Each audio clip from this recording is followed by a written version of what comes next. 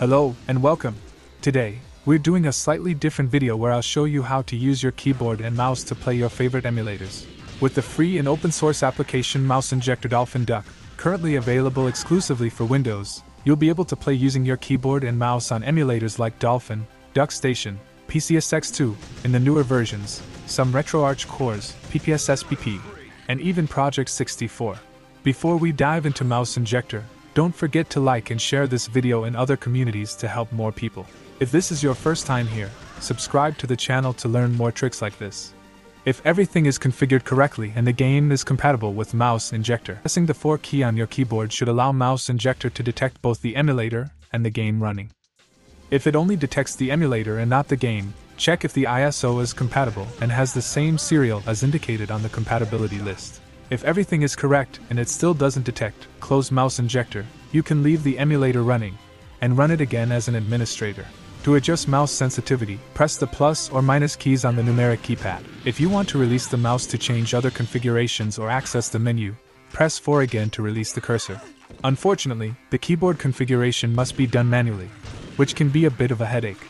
This is the most tedious part of the setup, but you can save the preset and never have to redo the configuration for the same game. The easiest way I've found is to open the game's control settings, place them side by side with the emulator's key configuration settings, and set each key according to your preference. After that, save the preset to avoid having to configure it again when you come back to play. Don't forget to set mouse 1 as shoot and mouse 2 as aim to have a similar experience to modern games. So now that everything is working, let's see how smooth the gameplay is in TimeSplitter's Future Perfect using Dolphin. No matter the difficulty you choose or your experience with FPS games, the keyboard and mouse will give you such an advantage that you'll hardly lose a match. However, in this specific game, I found a bug. It's nearly impossible to aim at something below you.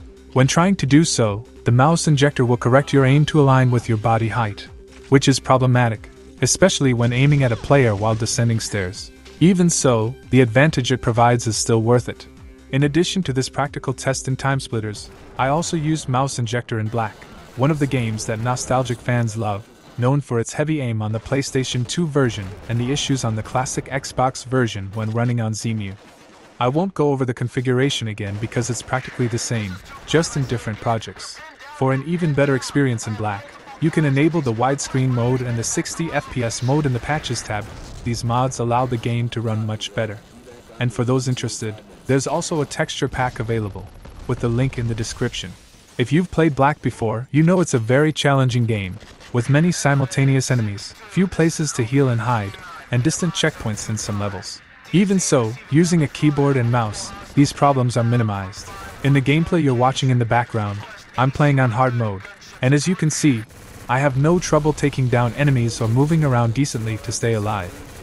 Unlike in TimeSplitters, I didn't have any issues aiming down here. However, there are other bugs I should mention. I noticed that the aim can waver depending on how fast I move the cursor. At the time of recording, I was using the Automatic Graphics API, but they say that using the DirectX API can lessen this issue. Honestly, it's not something that bothers me much or hinders the gameplay, considering that there is a way to play online on PCSX2 on dedicated servers. I'm not sure if this control method can be used, but if it can, it will definitely be a significant disadvantage for those playing with the original console controller. And that's the video, folks. Remember, all the files mentioned will be in the description for you to download. Thanks for watching, and see you in the next video.